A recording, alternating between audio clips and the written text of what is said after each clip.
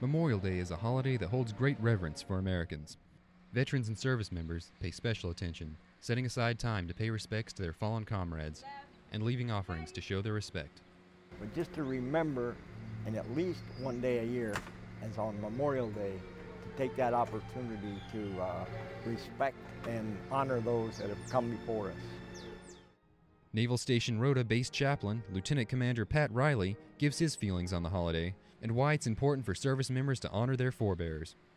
Well, it's important to remember the contributions of those before because it gives us a reminder of why we are here.